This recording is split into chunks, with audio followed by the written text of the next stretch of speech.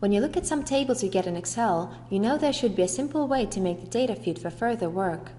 Combining duplicate rows that have unique records is one of such challenges. My task is not only to simply delete the duplicates, I need to keep the unique records and merge them all to one row. You don't have to play find 10 differences to complete the task. Combine Rows Wizard can do this in 3 simple steps. Like here we have a table with our customers' names and orders. There are different items that belong to the same person on different rows. In the end, I want to have a row per name with the full list of items this person wanted. That's when Combine Rows Wizard comes into play. When I start the add-in by clicking on its icon, it picks the range with all my data.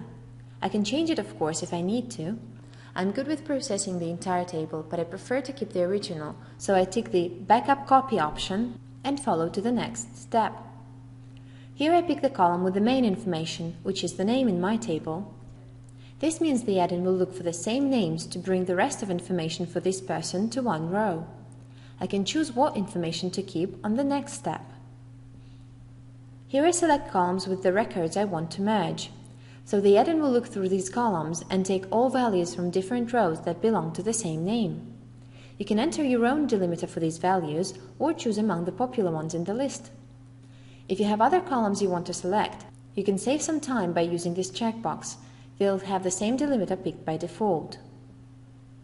You can keep only the unique values by ticking the Delete Duplicates option, or you can keep all records by unchecking it. That's it.